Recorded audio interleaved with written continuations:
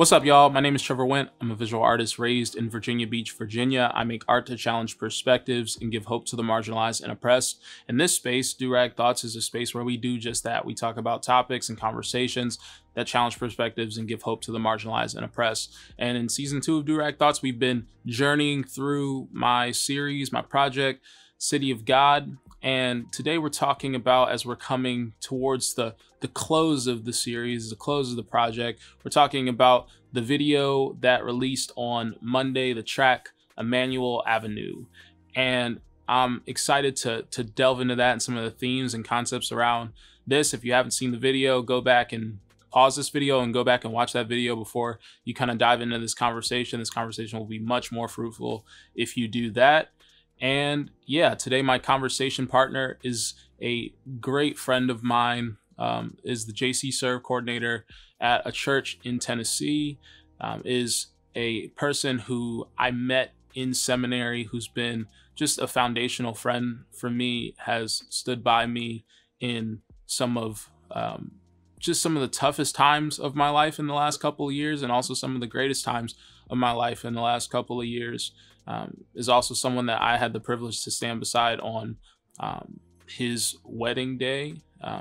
A person that has taught me a ton about hospitality and loving others. A person who's loved by many, has been someone who has given me all sorts of wisdom. I mean, there's a reason why he's the JC Serve coordinator at his church, serving the people of the community, because he's a person whose mindset I've continually seen to love and reach out to people and to just show people Jesus through his life. And so I'm excited to introduce y'all today, which I guess I'm not really introducing you for the first time. I'm introducing you for the second time to my friend, Nathan Cachiaras.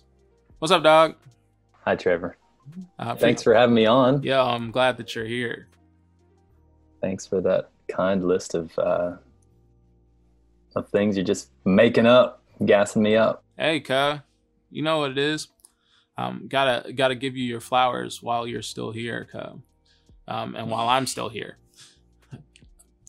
So, to give people a quick background to the track, Emmanuel Ave. So the story, it's really an overview just surrounding my experience in my first semester of seminary and some of the things that I felt, a reflection on just the perspective that it was giving me in terms of engaging with my friends, engaging with friends in college, people who lived a different lifestyle than me, who were not Christians or were Christians with questions and different things like that. And so I really was coming to a different understanding towards the end of college, and then in my gap year, unintentional gap year, and then into seminary, about some of the ways that I was looking at the world and how some of those things could be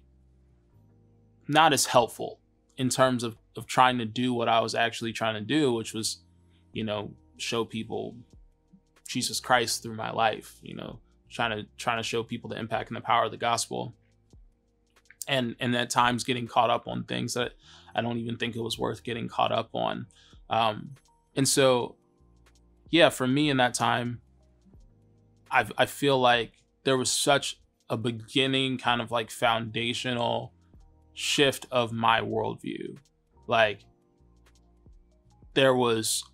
I felt like I was coming towards that anyway towards the end of college, because I remember saying a statement like in the summer, it was like the Bible could pass away and I would still be a Christian because I've had too many experiences with God that are just inexplicable kind of situations. Like there's no other way to explain some of these moments that I've had in my life outside of there being a higher being.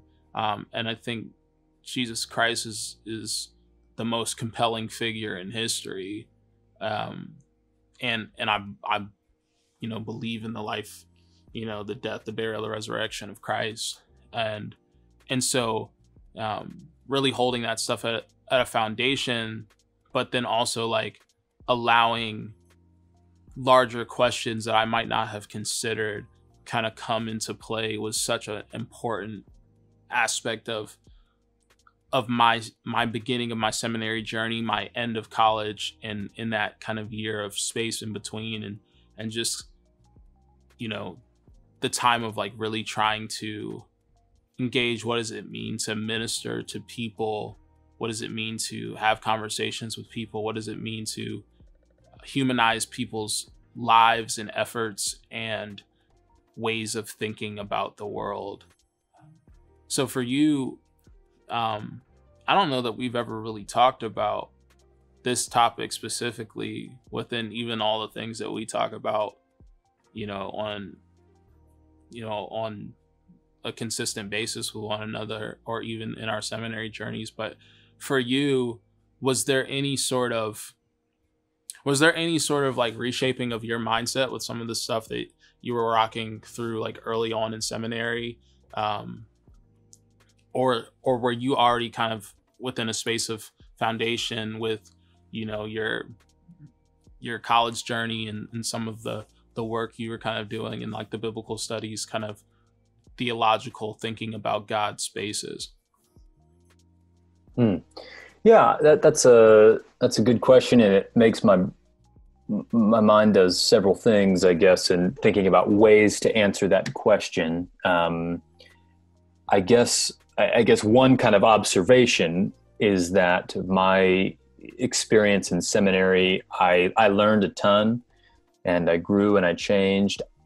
However, I think if like we were doing like a narrative arc or something, I don't feel like I had a major kind of crisis, like we might say like an epistemological crisis, or like a crisis of knowledge, that I learned some stuff that really broke me down, and I had to reevaluate things at a fundamental level. Some people have an experience like that at seminary, but like anything, it's not an entirely uniform experience. I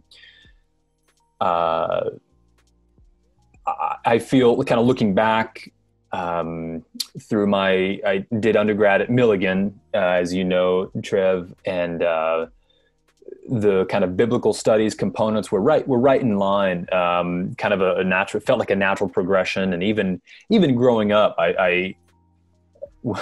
we'll get to. I'm excited to hear your take on David and Goliath here by the end of this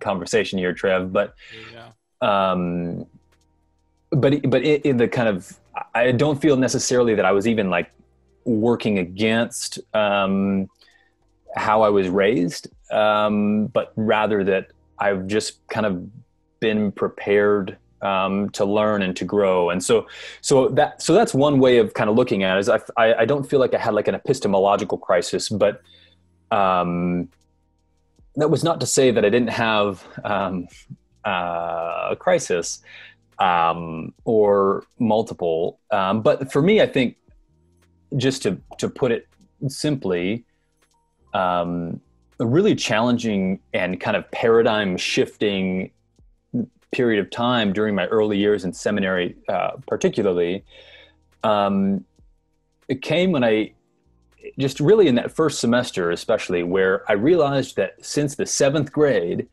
I had been going to school kind of for the next thing. 7th grade is the first time I remember the local private high schools came and set up booths to say, hey, you could come to our high school, so keep your grades up, and we'll and we could let you come here. And I ended up going to public school and that sort of thing. And then of course in high school, we've such a strong cultural narrative about, in many areas, I guess I should say, that you need to go to college or something like that. And so from early on in high school, there's this awareness of like, I've got to like put my work in now, because it's going to lead to college and kind of whatever comes after that. And similarly, I was already thinking about grad school or seminary in one way or another by the time I started at Milligan in undergrad. And and although I really have loved school my whole kind of academic career, and I always would have said that I'm doing this like because I love learning and that sort of thing. I think looking back, there's always been a part of my motivation for school that's been oriented toward like making the grades so I can like do the next thing really well. However, it's kind of to the end of my time in undergrad, I kind of realized I don't want to do a PhD. I don't want more school after my next school. And very suddenly, in my first semester at Emmanuel, I had to come to terms with how much of my motivation in school previously had been oriented toward just kind of getting good enough grades to be kind of both considered as a smart person, as well as just kind of maintaining my eligibility for what was coming next. But for the first time, the next step wasn't more school. The next step was a life of ministry, a life of service, a life of friendship and worship and right living. And suddenly, I was for the first time in a place where it was really clear that it actually wasn't my grades that were going to determine it wasn't my grades that were going to be the most accurate metric for how well I was doing. And that, to look back at that, it's kind of frustrating that was so disorienting for me. But for the first time, even though I'd been saying this was like an ideal, I was actually in a place where my grades weren't actually going to matter. And where for the first time, what was actually most important was the way in which my life and my commitments and my friendships and my current and future ministry are coming to the fore. One of the things that someone who's been important for both of us, Trev, Ethan Magnus, and as well as Phil Kennison, who teaches at Milligan, helped me to kind of articulate as a central kind of purpose is the concept of a gift, and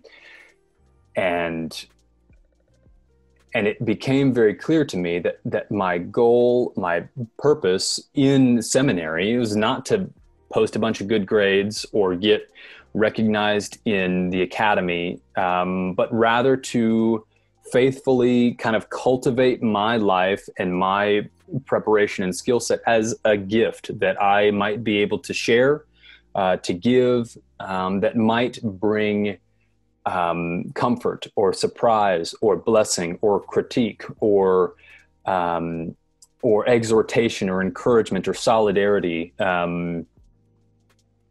as the gospel directs and as the gospel leads, as a part of the church and also in my other relationships and communities. And I guess maybe that's maybe more than you asked for, Trev, but I think those things are connected to me, that like it feels important to acknowledge that for some people, and I think maybe from some of our conversations, some people have kind of turning points in kind of mental frameworks of certain ideas. But for me, it was about purpose and what school and what learning and what this particular education can and should be for. And for me, that's tried to orient around the theme of gift. Yeah. I think that's super interesting and dope.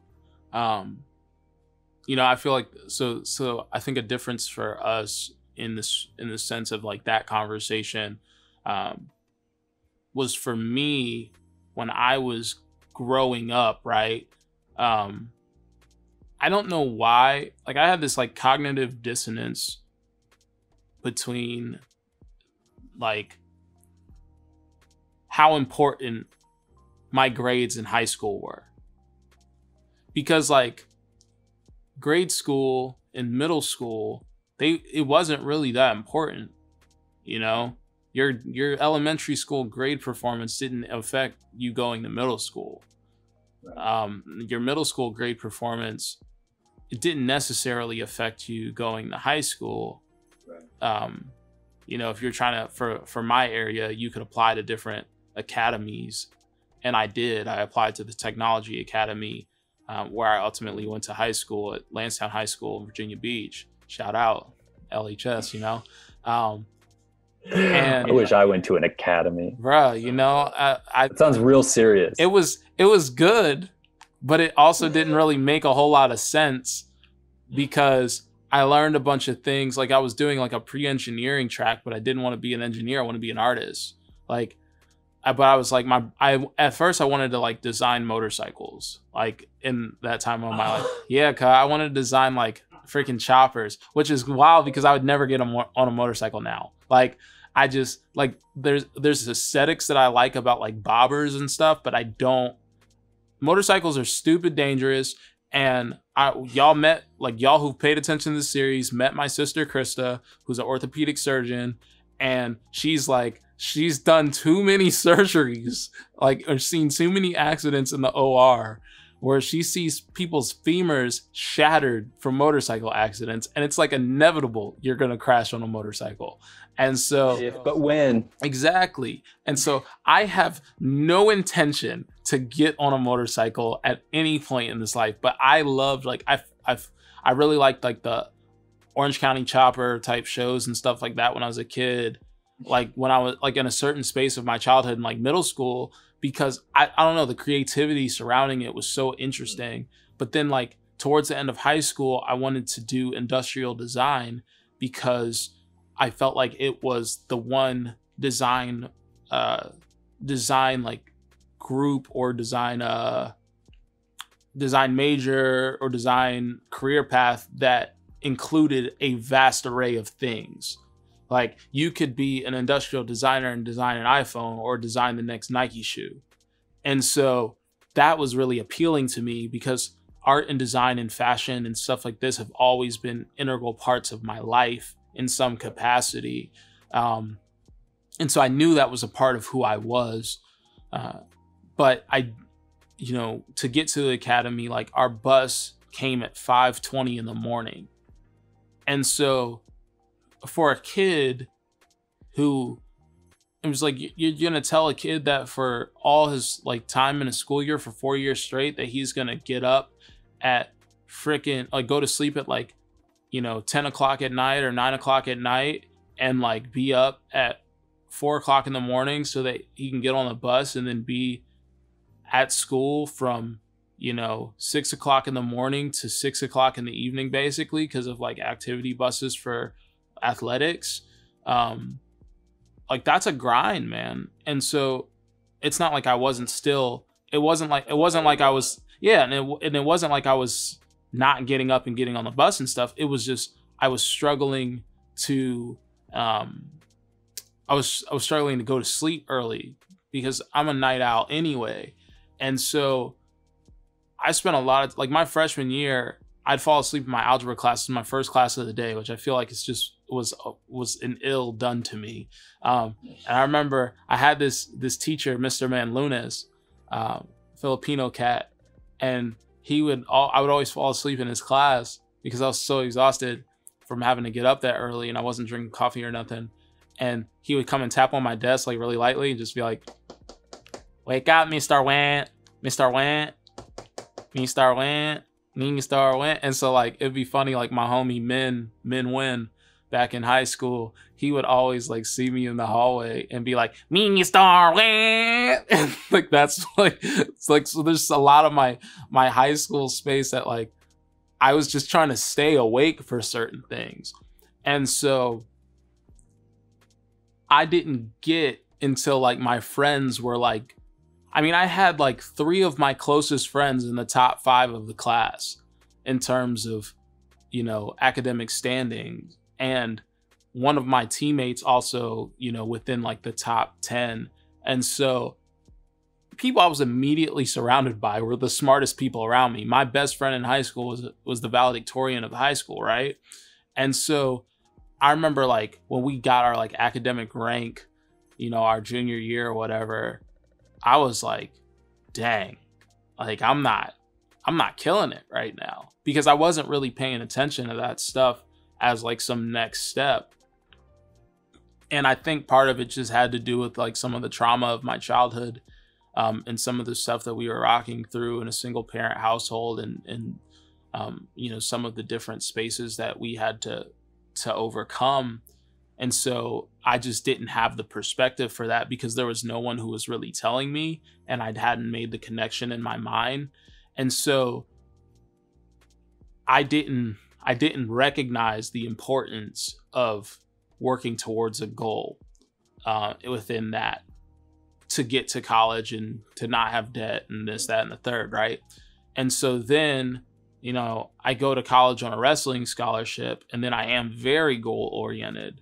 But I also knew that I wanted a design major, but there were no design majors at my school, and I was there on a wrestling scholarship. And so you go where it pays, which was the tension, right?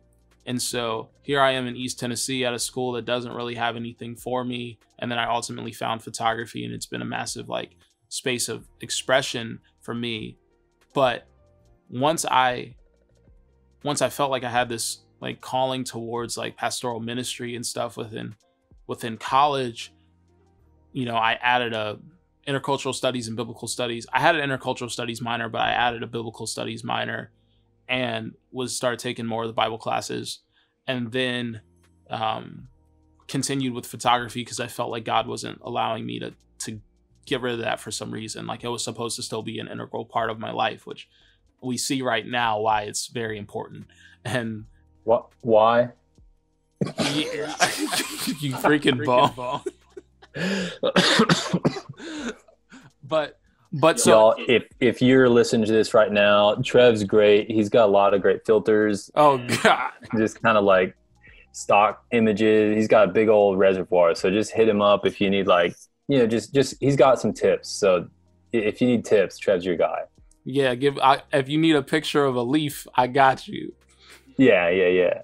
But for me, right, I didn't necessarily, like, even in college, it was very goal oriented, because I performed super well in college in comparison to high school. I graduated with a 3.93. I did all this stuff in college. Like, I had all these, I was like, I'm a win. Like, you know, I really embodied my 4 with a 3 wing at that point. Like, I was going to do stuff different than everyone else, you know. Different and better. And better. That's what that 4 wing 3 means. It's not just different, it's different and better. Different and better than everyone. And so I was trying to, like, I wanted to be like the valedictorian of the college or whatever, and then, like, I've got to be in a class or something, and then that went away and stuff changed. But it, like, when I walked into seminary, because there was a part of me where I was like, I want to get good, but I wasn't as focused on just learning. I was focused on the goal. But for some reason, when it came to seminary, I knew off top, I'm not getting no dang PhD. I kind of feel like seminary is I had felt like seminary was like a necessary evil, which sounds terrible, but I felt like it was like this necessary step that I needed in order to become a pastor. And so then I found out it wasn't. And then I ended up... Turns out it's not necessary or evil. Yeah, exactly. Not necessary nor evil. But I decided, like, yo, okay, this is what I'm going to do. I'm going to go into seminary. And since I had this gap year, and then, like, when I came in for my visit to Emmanuel, had a conversation with some of the staff there. And it was really like Lauren Gullett, who's... I don't know Lauren's official title, but she does a ton of stuff with the admissions process of Emmanuel. And she said, you don't go to seminary for like a degree, you go for what you get from it. And I remember coming in and I asked one of our professors, Dr. Bembry, if he could go back in seminary, like, what would he tell himself? And he said, just learn everything that you can. Like, learn as much as you can. And I was already in a mindset where I was like, I'm not trying to go to anything else beyond this. My grades don't matter. Like, I still couldn't tell you what my seminary GPA is. I looked at it one time because a friend of mine in the beginning of my seminary journey was like, well, your grades came out. What'd you get? And I was like, I don't care. I want to know if I learned the crap that Dr. Bembry taught in the Old Testament, or if I learned the stuff I was getting in Greek. Like, I want to know if I actually learned it. If I didn't retain it, who the heck cares about an A or a B? And so I was very much so in that mindset, and I didn't necessarily need to shift because I had already kind of walked into that space with that. And I feel like that was super beneficial for me. But I also feel like, so you had like a more kind of stable church upbringing than me. And so, you know, I think for you, it was like way more constant and steady, even though y'all jumped from your dad pastoring Grandview, right? And then like going over to leading Mountain, right? Yeah, that was way back in the 20th century, though. I was I was 3. That didn't affect me a whole ton. I mean, it did, but also I was 3. So yeah. So most of your life was just growing up in Mountain. Yeah. Okay. So like you had like that long-standing situation there, and for me, I felt like I had a lot of mixed situations because I do feel like prosperity gospel teachings, you know, which is this idea that like God wants you to be rich, for those who don't know that. I felt like a lot of those were being like pimped to my family's kind of theological framework. And so I was hearing a lot of those messages, and I had like a big kind of unearthing of that in college. And like, I don't know if like there was a deconstruction of that, a deconstructing of those ideas within college for me, but it wasn't like I don't believe in God. It's like, I don't know what I think about this. And then no one had ever introduced me to Reformed theology. And so then people were talking about predestination and like God choosing a select few elect. And if you didn't get chosen, well, at least God just chose some people. And so God's gracious and you have to deal with it. And I'm like, what the heck does that mean? And so then it was like a deconstruction for me, or a pause at least, because I was like, I don't know if I can share the gospel right now, because what you just told me just makes it seem like it's worthless to share the thing, because God's going to have the elect and that's what it's going to be.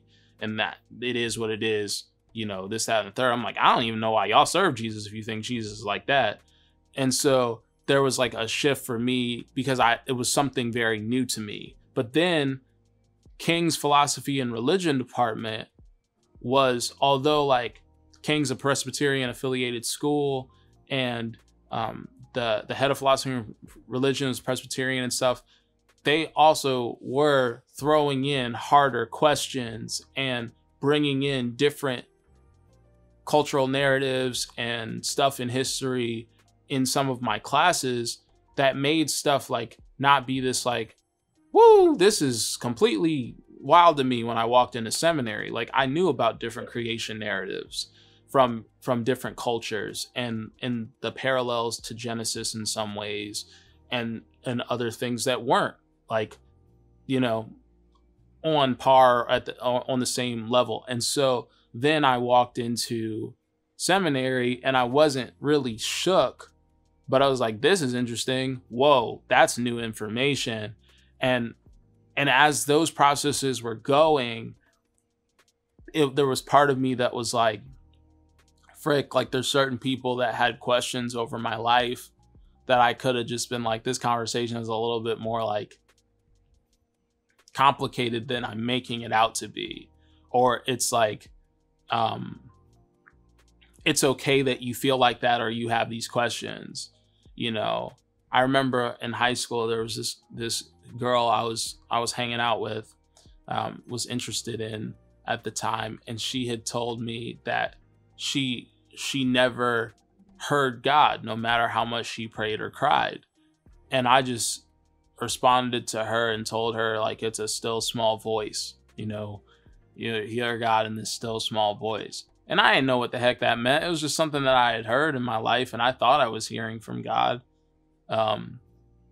And I wish I would have been able to say, like, God can show up in your life in a whole lot of different ways. You know, God, I think the biggest way God shows up in our lives is people, you know, that God uses us as the hands and feet of Jesus, that we are the workers of Christ. And so we align ourselves with the principles of who God is. And sometimes God, you know, will have you come across some person who causes you to think something or tells you something, and that might change your outlook and stuff like that. So I don't know, that, you know, that's a really long answer, but I'm a man of very long answers. You, Trevor Went? You know, I know it's a shocking reality, but here we are. Crazy. But yeah, that's how I felt within that space, and how I don't know, seminary wasn't this like jolting moment like it is for some folks, like you referenced to, but it definitely was a space for me where it was like, yo, it's okay that you ain't got all the answers, and God is still God while you don't have all the answers. But then it also goes to show, like, there's a lot of worth in, one, how you came up, in terms of like having an upbringing that like people were like telling you it's okay to keep learning, and it's okay the way that I came up, where I was given like all these different theological pockets, but I did have like a root of this like teaching in class that was asking harder questions, even if they believed in a completely different theological slant than I was. They were still throwing hard questions up in the air and were like, what do you do with that? You know, if faith is like a roller coaster and someone follows Jesus at this point and then like drops off the mat for 20 years and then like reinvigorates their faith, was like that a process of sanctification? Were they a Christian in that 20-year gap? Or are they not? And like those were some of the questions that were getting thrown out to us in like, you know, introduction to, you know, theology, you know, part 2 or something like that. You know, those were some of the questions At King. Yeah. Yeah. Yeah. Which was super helpful for me. So yeah, man. Yeah. There's something to that about just the exercise of asking courageous and creative questions, not just to raise hell, but because I think that's a mode of faithfulness. When you've got the courage and the creativity and, quite frankly, the honesty to kind of ask the questions that come, I think there's something pretty meaningful about that. And that, contrary to how some are raised, or that kind of asking questions is not is maybe actually a very important thing. But that, I mean, I think even that posture that you do a great job, Trevor, just of saying, I don't know about that, or like, no, I don't understand. Like give me more information. You do a good job of that. And I can see how that is part of how you engaged with your time in seminary, and how you, and it makes sense how you're kind of seeing some of that develop as you reflect on your time in college as well. That makes sense. That's something you do well, which, as a side note, like, that's a breath of fresh air, because often folks, it seems to me, treat grad school like a time to kind of act like you know it all, which is, of course, ironic to try and do that at a school where the implication is that you're learning because you don't know it all. But the implication of a school that is teaching you and preparing you for ministry, which is to teach people who don't know in a way that they can take those things in at the simplest form or the more complex form at the same time. It's like the posture of humility is an integral part of what it means to minister. Yeah. And so it is very ironic. Yeah. But that's a gift that you brought to our classrooms in seminary, where you'd, raise your hand and, I'd like social norms in a normal classroom would say like, you don't ask a question. Like when the prof says like, does anybody have questions? You're supposed to like keep your head down and just try to get class over with. But like you are willing to have the honesty to say, like, actually, yeah, like what in the world were you just talking about? But when that happens, when someone has the courage to do that, there's never only one person who's a little confused. There's never only one person who didn't get it. But often there's only one or often none that have the courage to say, I'm going to be brave because I actually want to learn this, not just look like I learned it or look like I already knew it. And so and my kind of temptation and inclination is to try and like pass myself off as someone who like already knew that, or like, remembered that first time or something. And I have a hard time admitting when I don't know something, but I'm helped and I am encouraged and made better by friendship with you specifically, but also with other people around me who are willing to say, tell me more, or no, I didn't get that the first time, or, other things like that. That's pretty important for me.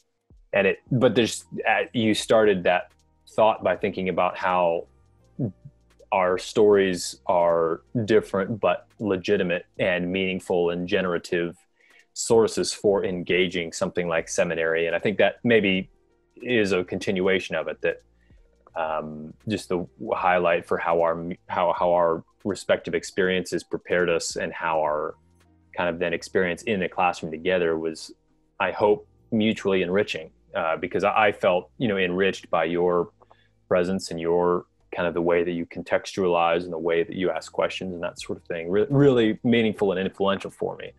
And that's precisely because we come from different places and have different stories. Yeah, I appreciate you, bro. And it was absolutely an enriching experience for me, like to have you in class as well, because one of the things that I remember really specifically, like Old Testament part 1. Well, yeah, part 1, because I wasn't there for part 2 most of the time.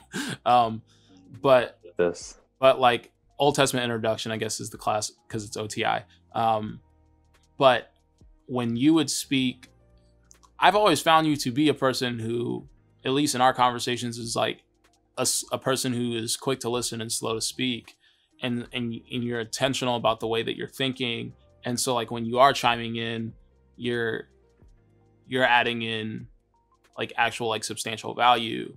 And I would in times in class, especially because like OTI was a class that was really set up, within the lecture section of it, where like, whatever's going on the blackboard, you got to copy down and you're trying to figure out the formula to succeed or whatever. What's going to be on the exam. Exactly. And so it's like, what am I trying to do to succeed? What am I trying to do to execute? But, when you would bring in a thought from a reading or something that was enriching to you within that space, that was always like, I love interaction. I like discussion-based kind of classroom stuff way more, because I feel like I'm actively engaging, I'm actively practicing out what I'm learning, and it's going to stick with me better. And I always felt like you were adding in good stuff. But then even after, we weren't having physical classes together and I was just staying in your house, whether it was your house with, Henry, roommate throughout much of your seminary journey, and the person that people met on the Return Road Durag Thoughts episode, or with your wife Abigail, and the last year of seminary that you all were rocking through, living together within that space. And I always felt like I would be coming out of class and I might have an idea or a thought or something, and we would rock those things out. And there might be something that I wasn't as you know, I hadn't read enough on, or I hadn't like pressed into a reading enough, and I might bring you a concept up, and then you would check it, or you would challenge it, or you would say, well, it's not just this thing, it's this. Like, I think about our conversation about speaking well of God, like how it's not, you must refer to God as a woman, or refer to God as a man, or refer to God as gender neutral, but it's like, it's really the concept surrounding, are you speaking well of God? Because that's the intention, to embody God wholly, both fully and set apart holiness, right? And yeah, to give a little credit there, that comes from Elizabeth Johnson, who's an exceptional theologian. She's got a beautiful book called She Who Is, where she helps to kind of describe and present and unpack feminine imagery for God. And I think there's a kind of a lot of the spaces where I am, there's a large effort to at least reduce the kind of masculine pronouns and imagery around God, and kind of introduce and increase our concepts for God that are maybe more naturally associated with feminine imagery and feminine pronouns and that sort of thing. And so, for example, I don't use masculine pronouns to refer to God, and that has come out of this learning about how God has too often been cast in exclusively masculine imagery, when in fact in Scripture we're given a wealth of images of the way that God can and indeed even should be kind of represented in feminine imagery. And but Elizabeth Johnson's point in the midst of this book, just beautiful, just great book, but where she's kind of arguing for the importance of understanding and having in our awareness the divine feminine.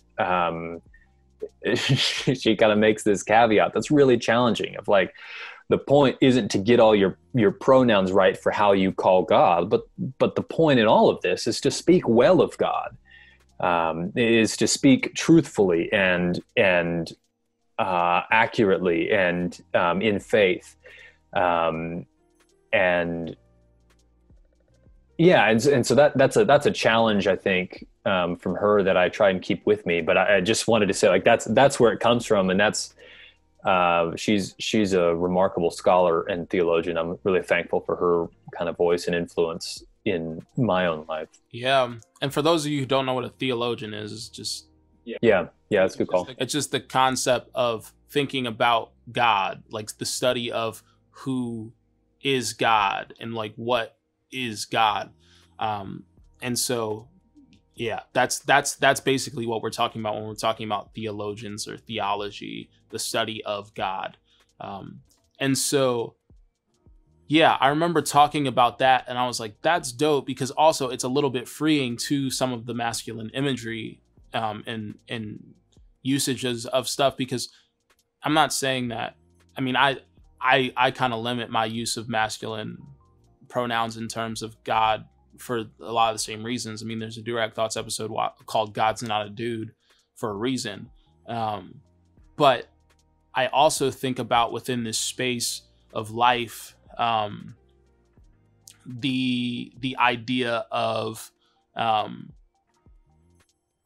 think about the idea of just within our friendship and how you've enriched even conversations like that for me. And I also think about the idea in the space of, like, in seminary, which this is the challenge that I gave to seminary graduates in my, to like our class in the awards banquet, situation, a virtual awards banquet or whatever, that I gave to the graduates, was that basically your position as a master's degree holding seminary graduate, is to not utilize your knowledge to flex on people, and show them that you are more knowledgeable, more astute in the sense of what it means to study God, but your mission is to lead people to Jesus, is to lead people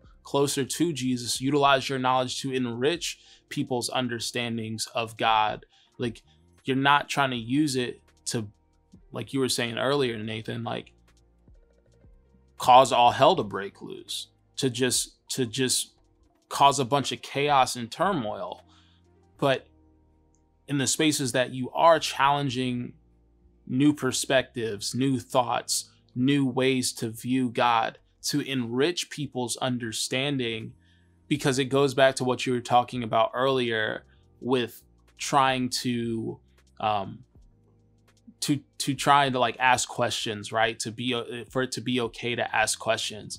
If no one ever allows you to ask questions about God and make that okay, and you don't have like open dialogue, I would say that you're probably going to end up like either closed off and never thinking anything new about God, and it's just, this is how it is, and we don't ask questions because God is God and I'm not, and so I don't get to ask God anything, and that's what your theology becomes. Or you quit Christianity. Like you don't ever stay with it because you just feel like people's perspectives are, you know, they're not asking some of the questions of the culture. They're not asking, you know, some of the things that, you know, people are wanting to really hold on to. So yeah, just in that space of like not utilizing theology, not utilizing your position as someone who is trained in these things to speak unwell of God, you know, to not ask questions, and to give people a space to ask a lot of questions, which in a lot of ways was the heart of, you know, a lot of what I talked about in this piece was like, you know, I learned it ain't about victory. Maybe we just need conversation, right? Like it's not about me winning a debate about something that I learned and I'm smarter than you and I know God better than you. But it's like, maybe we just need to talk about some of these things and just be okay with saying, yeah, I don't know. Like, let's journey through that together. Like, yeah, I don't know. I've never really thought about that in the space of my faith. Like, let me hold on to Jesus with this hand and then start searching through some of these conversations that you're kind of bringing into my mind now. Yeah, and I think that's that's a really important posture to have. But alternatively, part of the reason that I think we would go to school is so that sometimes we can say, kind of like internally, like, okay, I know, I do know, but I also have thought about it and practiced it such that I can now make that meaningful, and I can make that like, I can make the connection that needs to be made in a pastoral and a helpful and a contextualized way. You know, you're right. It's not about knowing a bunch of stuff, but also that's part of what happens. And sometimes we can learn and we can know and we can prepare for a conversation or a situation that arises. But even more important than like knowing the answer is having a sense of grace and humility about how to make that answer true, how to make that make sense. It makes me think some of the advice that I give. It's actually funny, we're having this conversation today. Is the first day of school at Emmanuel. My wife Abigail's in class right now, and here I am not. I'm outie. I'm done. Finished up my master's in May, which is crazy. Old man Nate. Old man. Yeah. But it's one of the pieces of advice that I kind of stumbled into that I now give eagerly to people who are starting, is to regularly spend time with people who do not care at all about seminary or a degree or perhaps even Christianity, because it will rob you of the illusion that what you're doing is automatically important to everyone else.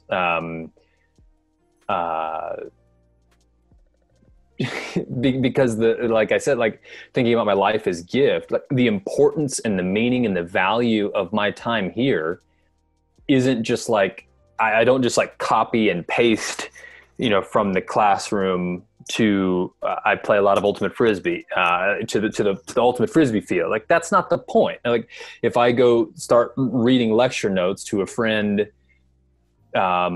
somewhere else, what are they going to care, and why should they care about that? But rather, the model is can that come into my life in such a way that that it helps me to bring and to be good news to these folks.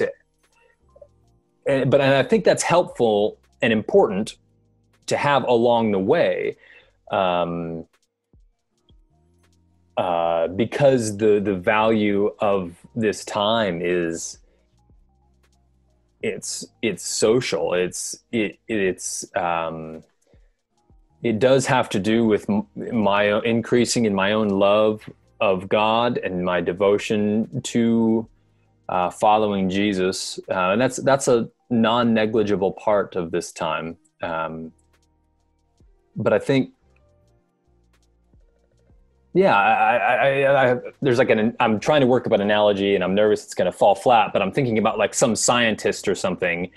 If they right now came and told me about how they were mixing, this many milliliters of X chemical with, this many other like grams of something else and this kind of a beaker and looking at I don't have access to that. But if they say, hey, I'm working on I don't know, a coronavirus vaccine or something like that.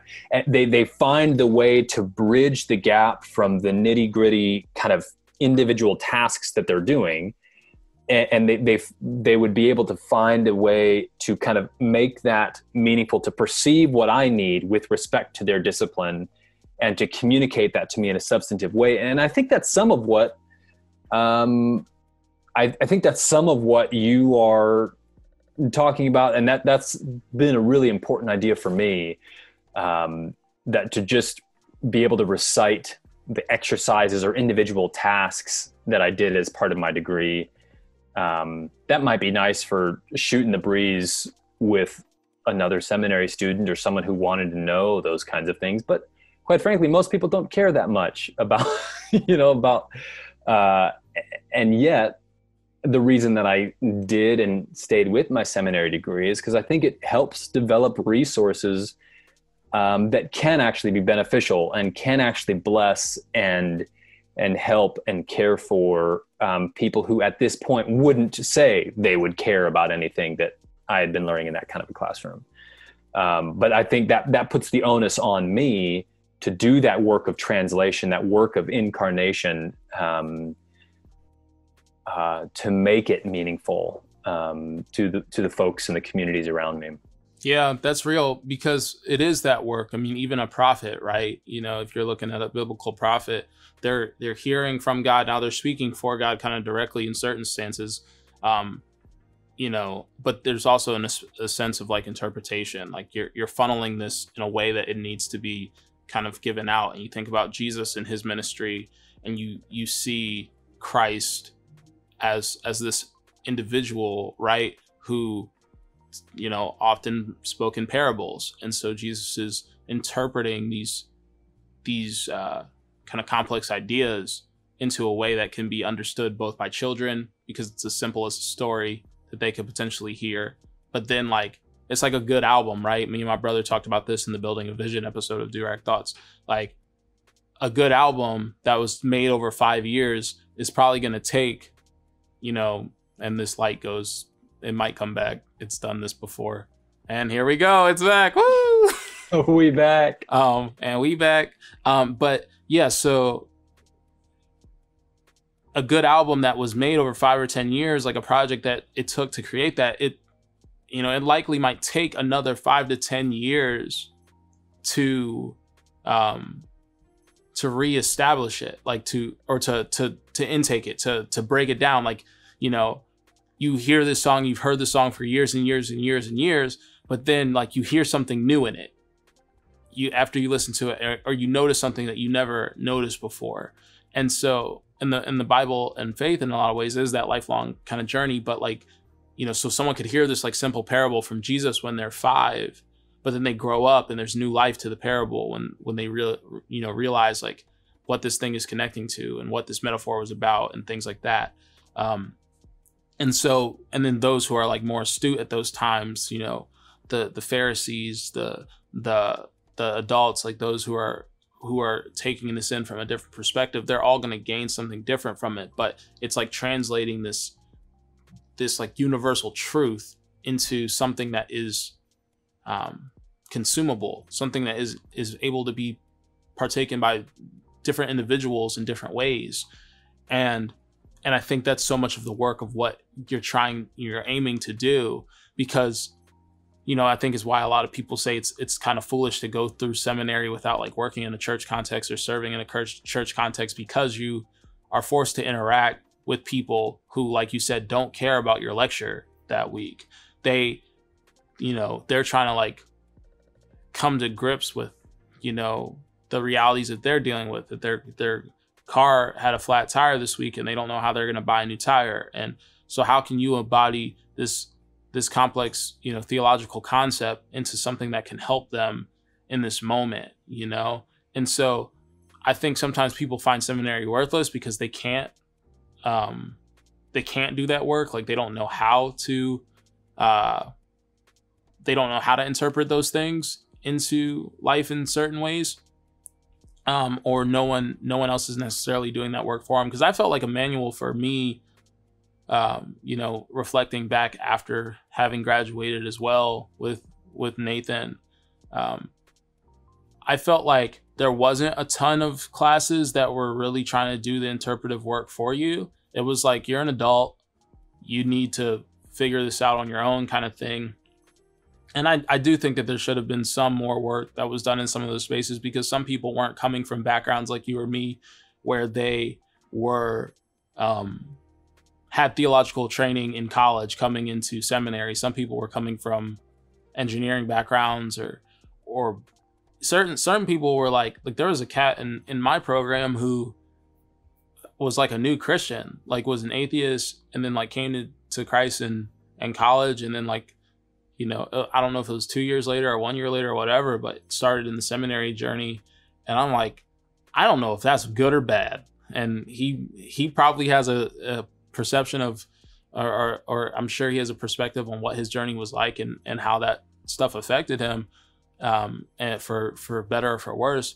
But I do definitely recognize that like different people have different experiences within that space, but there is definitely a need to figure out and interpret what it is, like the heady stuff, the really complex ideologies, into things that are actually applicable to real life, applicable to you and your homies on that ultimate frisbee field, you know, applicable to me when I'm at some sort of like creative mornings or something, you know, applicable to me back when I was in college and was wrestling. Like I could learn all these things in class about theology, but I still have to go to my teammates and lead a Bible study and lead a prayer and like, you know, my teammates are like, do you really believe like all these miracles and stuff that like you see in the Bible? Like, do you really believe that all that stuff is actually real? And they would often not ask it in convenient circumstances where we could have a one-on-one conversation. They would ask it like in the locker room with like 20 other dudes there. And so then everybody clues in. It's like, what's Trevor saying? It's like, frick.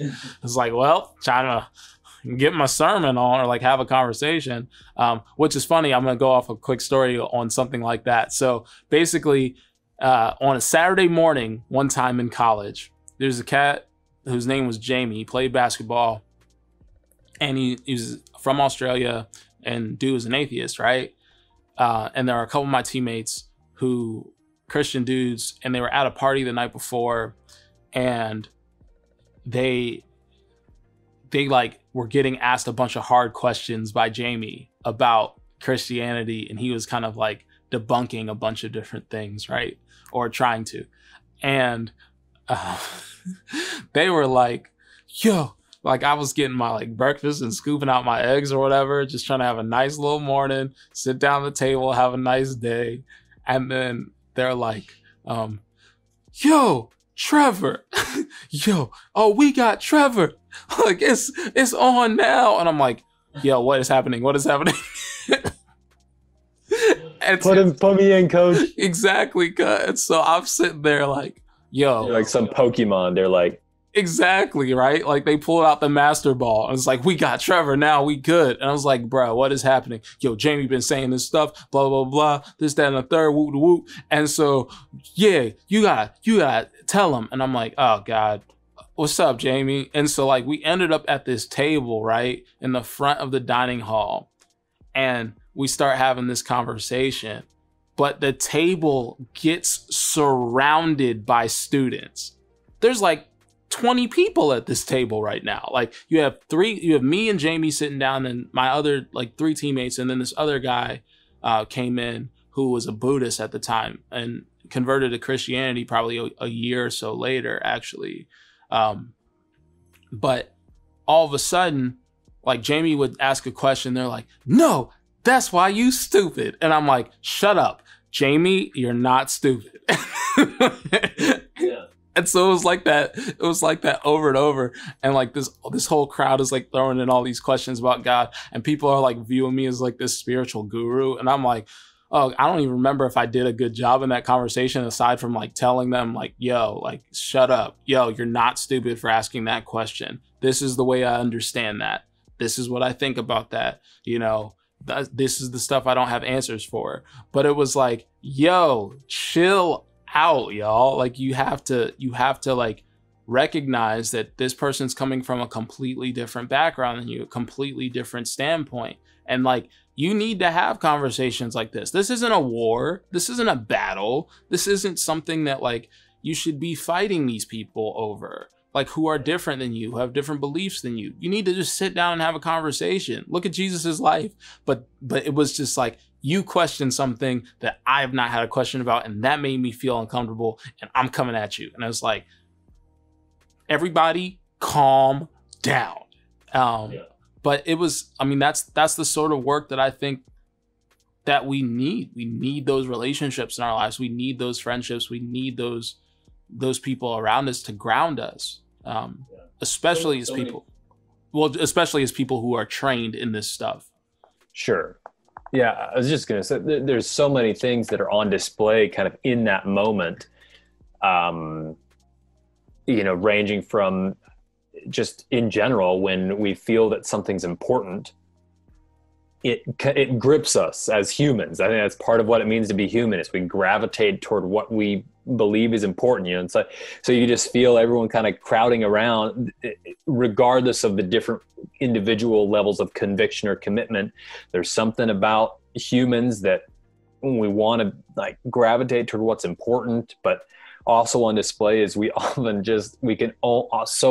get just mired in thinking about conflict and like debate and like a winner and a loser, or competition, from the way that we have chosen to set up our economy to reward those who win.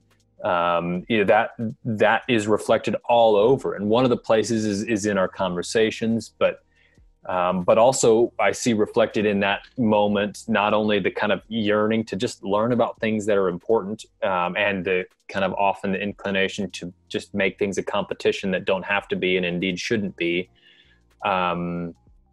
There's also the importance of like doing that together, and how much of like no one or even two of you could have had that conversation alone. That to have that time be meaningful, it required the input and the support and the attention of others. And then there's probably more we could reflect on if we really tried. But it strikes me that so many just kind of common, like more general and common tendencies are present in that story. And I think it's actually in some ways fitting that you don't have a clear memory of someone getting the belt, for winning the round, winning the match or something like that. Because that ain't it, that's, I don't know. I thought that was just maybe interesting as reflective of,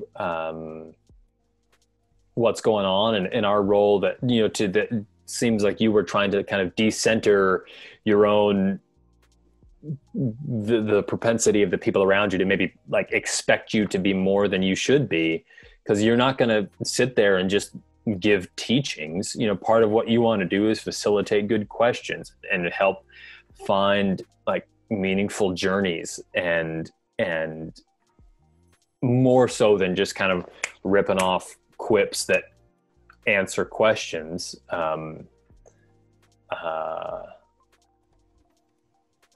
So I don't know. There just seems like there's a lot that's represented even in that story of kind of what we're talking about, what we're trying to make possible.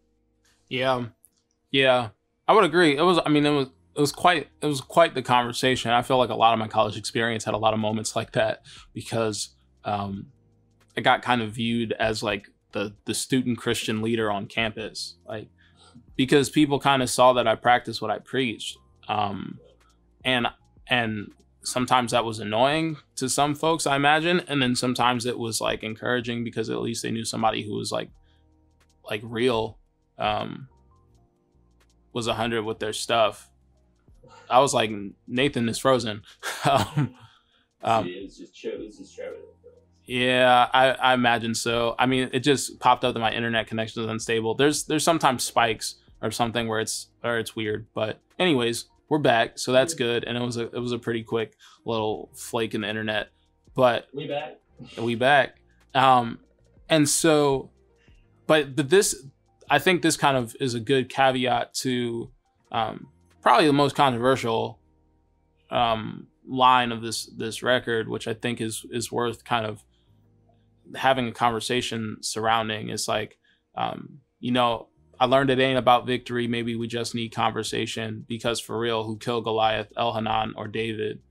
And maybe it ain't. Yeah. So Trevor, could you just walk us through some of 1 Samuel 17 and kind of what we mean by that? Yeah. So, and before I say anything that I'm thinking about here, so like basically it's like, and the end of it goes, maybe it really ain't as plain as we make it out to be, but ask yourself, is your savior pages or the one hanged on a tree? And so I want y'all to hear me first off, to know, like, I'm not trying to insinuate anything to make you just say like the Bible's trash and it's unreliable and there's nothing good within it. But what I am getting at is the story of David and Goliath, and the individual who slayed Goliath. There are two different individuals, at least from my understanding, and Nate might have a different viewpoint on this, which is healthy in these conversations, right?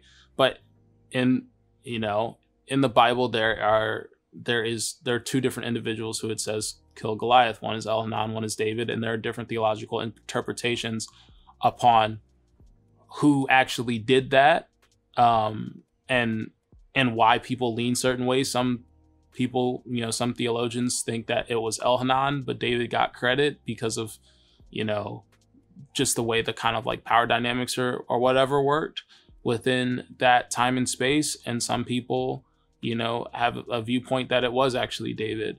And for me, it doesn't really matter. Like, I'd probably just hold to David killed Goliath. But I think what it does bring into question is like, maybe the way that I have been viewing scripture is different than what scripture is trying to claim scripture as. Like, and I never asked that question because someone, like when I was young, because it was told to me how I was supposed to view scripture. It was almost till college before I figured out that like scripture was like a bunch of collections of different people writing about God. Like, there was a time where I thought every word in the Bible was God speaking, because that's just how it was communicated to me. So it would just be like, open up a part, God's talking, which is not accurate at all, because there are, you know, a letter from Paul to the Ephesians, like a letter from Paul to the Roman church. Like there's like clear indications that there are people writing these things for specific purposes. And, you know, many of them with full knowledge that they're probably writing scripture, but like there was just that the way the culture was surrounding me when I was really young was very much so like, this is God talking. And so I got greater knowledge about that as time kind of pressed on. And so it doesn't really bother me that there are parts in the Bible that might be saying certain things differently, but like it's back to what I was saying of what is the Bible trying to claim itself as? What is this book trying to claim itself as? What is Deuteronomy trying to be? What is Romans trying to be? What is, you know, Daniel or Hosea? Like, what does this book claim of itself, rather than what am I reading into it? You know, because so much of what our work is when we're trying to like peer into the Bible, or really anything in life, any text or whatever, is to first kind of take off our glasses, stop reading into it with our lens, and to like try to understand the root of what the thing is. Because like when you just interpret off top, which it's kind of impossible just to purely interpret, because we're humans and we have tendencies and upbringings and stuff, like all these things coat our understanding. But there is a lot of an effort to try to get to the heart of, or the root of something, and then kind of do the work of exegesis, as we talk about in kind of theological terminology, or like drawing out from the text. Like, you know, we're trying to refrain from like reading into the Bible or reading into the text, which is like that concept of eisegesis, I believe. I think I'm right on that. And so, yeah, within that space, it's like, okay, so what are these books claiming of themselves, and what are they trying to be, and what are they trying to communicate to people? And I use that that phrase specifically as something that's like, hey, this might be different from the way that you were raised. This might be different from the way that you've peered at this. And that's why, like, in moments like the Jamie moment, you know, in moments where, you know, people are coming in with different perspectives, instead of jumping down their throats and becoming very confrontational, maybe it really ain't as plain as we make it out to be. Maybe it's a little bit more complicated, and we can show each other a little bit of grace and have some conversations about, okay, so what do you think, and why do you think that, and where'd you grow up, and what's your background like, and let's talk about this and kind of dive in this together. Let's maybe, you know, have some fuller conversations, and what is kind of affecting your viewpoint on some of these things, and what's affecting my viewpoint, and why do I view this way, and really just have some like authentic conversations. Because one of the things that I believe about our generation is that we care about authenticity, right? Like, we care about what is real. And so to put up a front, or to act like, okay, I just know everything. I think a lot of this generation and the generation behind us, Gen Z, you know, is not really cool with that.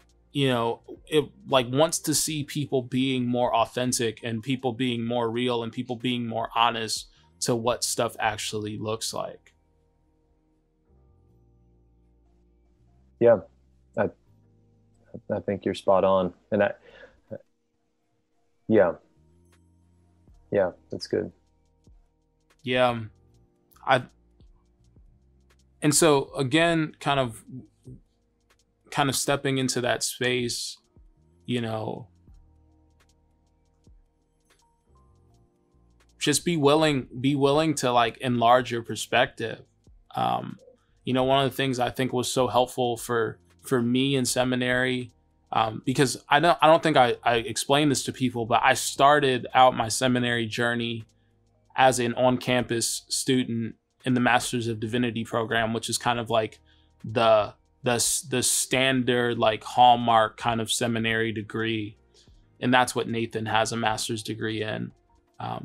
And I switched to the Masters of Art and Christian Ministries program because I got a job offer in Raleigh, North Carolina at a church, and which was a really great move for me. I think it was the best move for me because I feel like I would have been dying without being able to do the art that I needed to do in some capacity, like still having art completely and wholly a part of my life. With seminary, the reading level of what you needed to do in an MDiv, and some of the time commitments that you had to put together for it was a lot less manageable if I was going to try to keep art as such a massive part of my life. And I was feeling some of those tensions really strongly when I was just in that first semester on campus with Nate when I met him. And so, within that space of time, I'm trying to think where was my thought going with that. Within that space of time, and like just gaining some understanding in some of those classes or getting new knowledge about certain things, it just really made me think about some of those conversations growing up. And for those of you who are Christians, you probably have some moments you can think back to some friend asking some hard question, and or someone like bringing up some concept that was really different than what you had known, and maybe think back to like how you responded in those spaces of life. And then just really kind of considering like how to interpret, but then also like, oh, that's what I wanted to get back to. So one of the most helpful things for me in that seminary journey off top was spiritual formation. Which, were you in my spiritual formation class? I don't think so. When did you take it? First semester, I think, with Tim Ross. Yeah, I was there. Okay, bet. So we were in the same class. I just had a different group than you. I had a different formation group. So that class was really helpful because I think Tim Ross was really trying to ground us in, you're going to hear some things that are going to like challenge your perspectives of the world. But what you need to do in this, he like urged us to like hold on to Jesus with one hand, and then with the other hand, look into this other stuff and keep holding tight to Jesus, but like explore some of these different regions, these different new things. And I felt like those of us who really internalized that, it was very helpful to the rest of the seminary journey.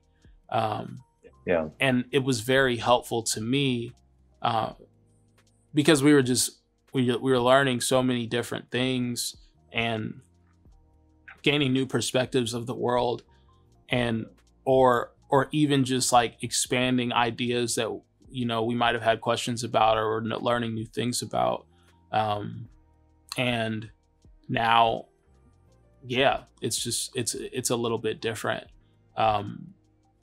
than at least for me, of like my understanding at that time. And because I don't think I had like a massive shift in my theology or anything like that. I just learned a whole bunch of new things that kind of helped, push some conversations forward. So Sure. Yeah, just be open to growth. Your doubts, your questions, like those things aren't evil, but they can actually be enriching. Yeah, I was going to say that's one of the things I appreciate in that lyric, that you talk about like analytical mindsets, that those aren't, that you say those are actually God-given skill sets and tendencies and attributes. And And I think for a lot of folks, we're trained to kind of be wary of, or to kind of circle the wagons against someone who might ask hard questions, or who might have a proclivity for skepticism or criticism.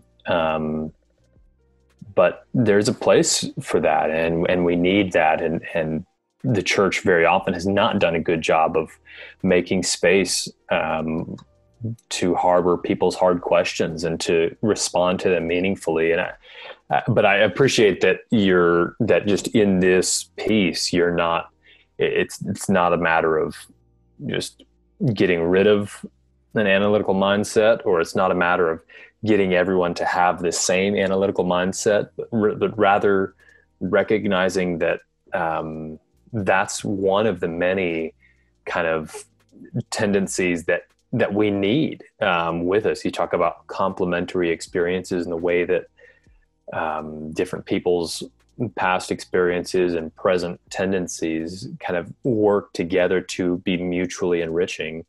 I think that in this piece, you do a good job of kind of pointing that way to say, yes, this is part of what we need. Yeah, I appreciate that, dog. And because, and you just saying that right now just kind of made a different connection for me, because like, I'm trying to remember who it was. I think I've quoted like Propaganda, the spoken word poet / rapper, a couple of different times throughout this series, because Prop's a really big influence for me. But yeah, I like Prop a lot. But one of the things I remember Prop saying, I think it was in a piece where he was talking about like, it was actually a rap song, and it was on his album Crooked, and he was like, and if they can't touch it, then they can't trust it. That's why they can't explain the love in my daughter's eyes. Like, and he was talking about, I think he was talking about like white European culture. I'm trying to remember the lyric before it, but was really kind of talking about like there was a bit of a more kind of, maybe it was like more Protestant Reformation kind of ideologies that kind of sat within the more kind of analytical space. But when I think about that, it's like, but that doesn't make it not God-given, right? Like, yeah, like the experience of white Christians, like, and the gifts and stuff of white Christians are still God-given gifts. Those, and so if my heartbeat as a Black Christian, who's had a lot of experiences in Black churches, when I was young, and some of the stuff that was instilled in me by my mom and stuff like that, is one way. But then like, my homies who are like way more minded in an analytical space, or I've got Black homies who are scientists or something, and like they are analyzing fully, and they're not compartmentalizing analytical versus spiritual.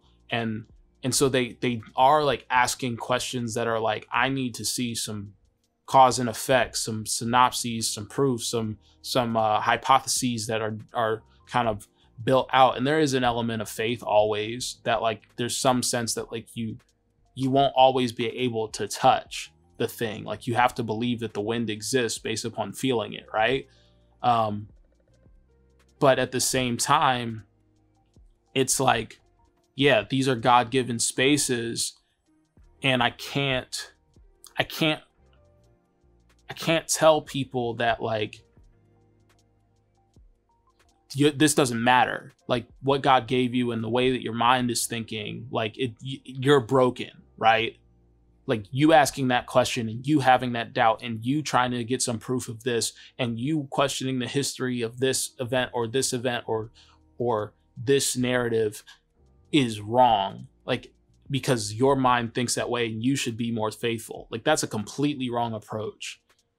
It's to press into those spaces and just be like, maybe we just need to start with a conversation. Grab a cup of coffee with somebody, like invite somebody over for dinner, like post up and have some convos, and then rock from there and allow yourself to be enriched and stuff. Because like, here we go with this light again, but like as as we try to like grow and have conversations with people and develop, who we are, in this process of, sanctification, as it's kind of called in big theology words.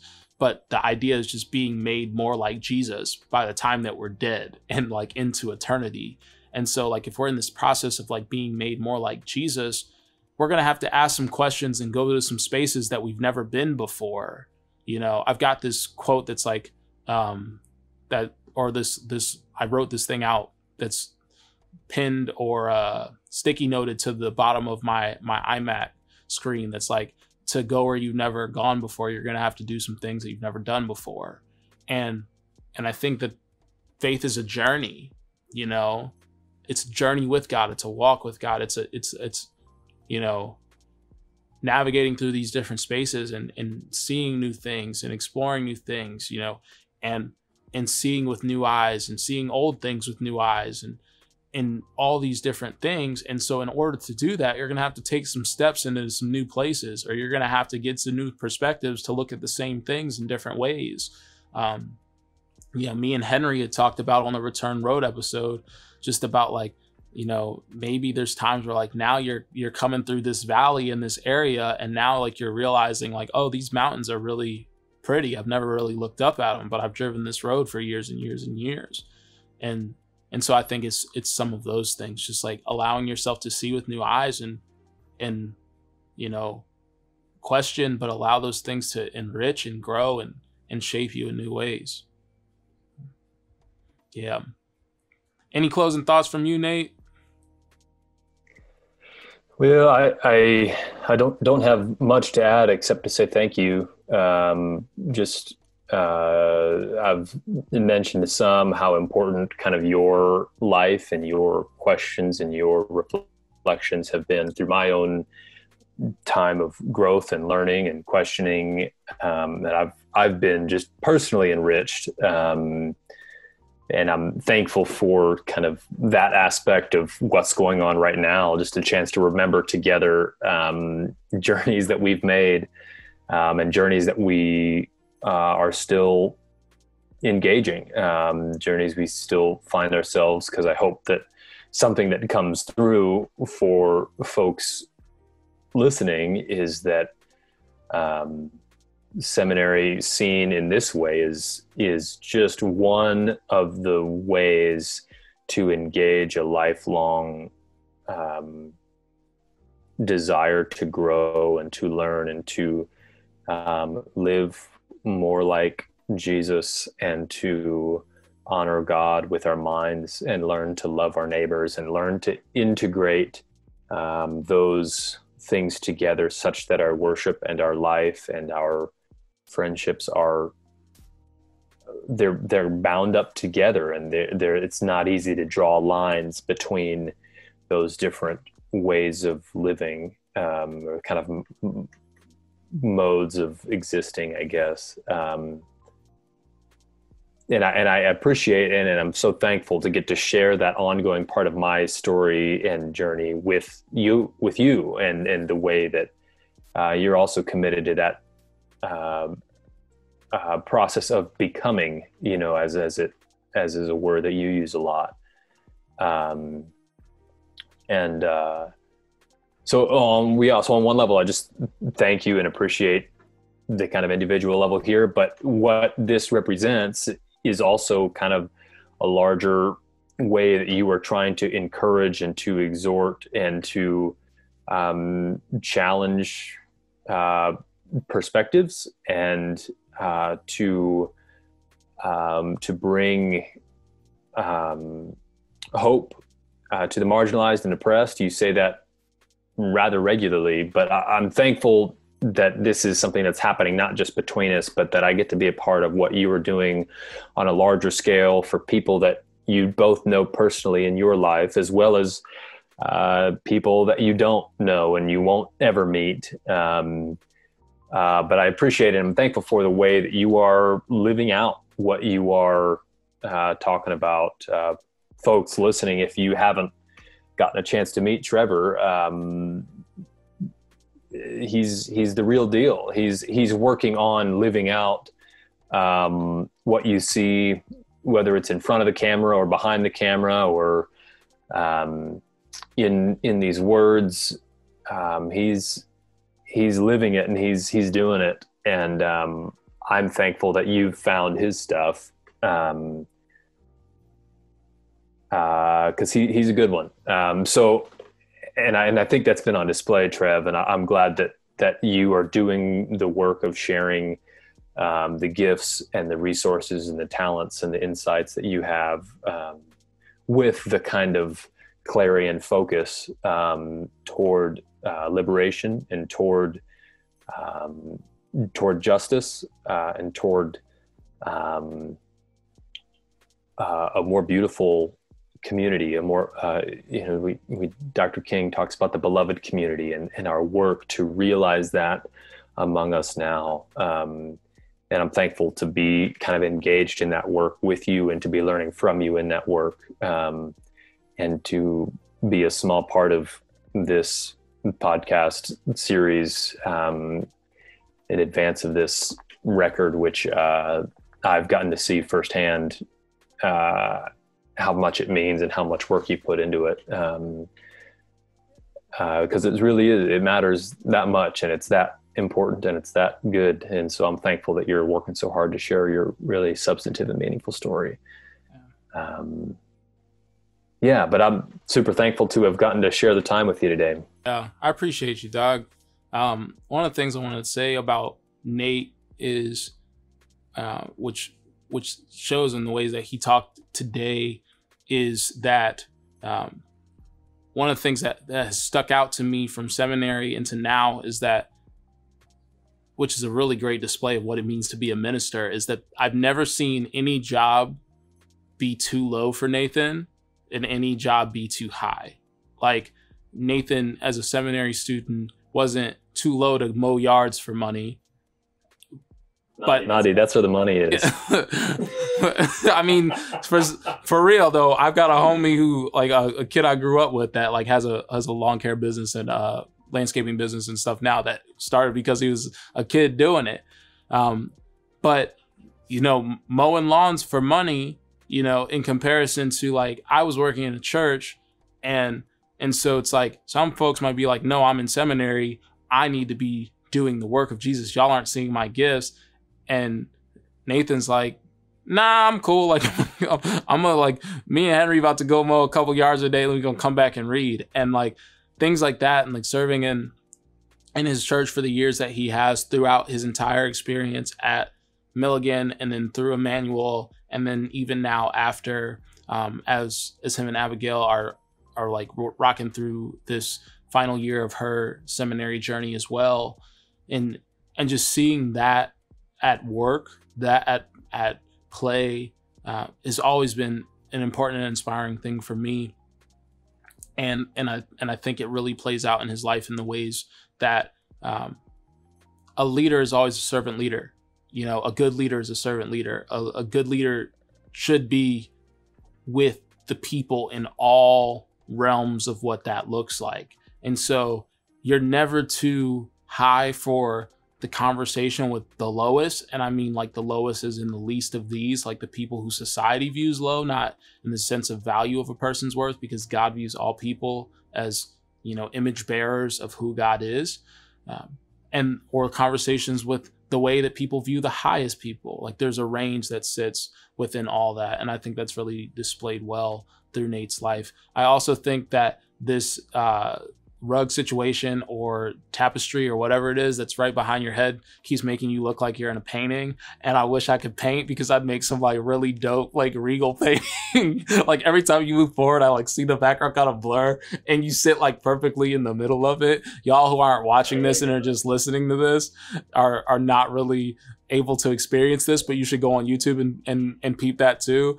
But it's just like, it's really a sight to behold. Very perfect. And shout out to Abigail for always bringing the vibes in the household, in the Cachiaras household, and how it's worked out so well with what we're doing today. So yeah, appreciate you, Nate. Thanks for taking the time. Y'all tune in for Monday, when we will be dropping the final track in the series, the final episode in the series of City of God, where you get to see some of the visuals that I'm most proud of, some of the stories that I'm most proud of. And then tune in for next Friday, which will be coming at the new year. And that Friday, we're going to be dropping the final episode of, I guess, the evaluative part of the Durag Thoughts season for City of God. So should be a treat. Thanks y'all for tuning in. If you haven't seen any of what has come before this, go back, start at the beginning of the series, work towards the end, really press into this, because I think it's the best work I've ever made. And I think it's a really important work. And I've been grateful to include a lot of my friends and their stories and their journeys and my journeys together as we aim to continue to rock towards what is good and part of God's will, and build something worth becoming. Appreciate y'all. Catch you on the flip. Be easy, be safe. Peace.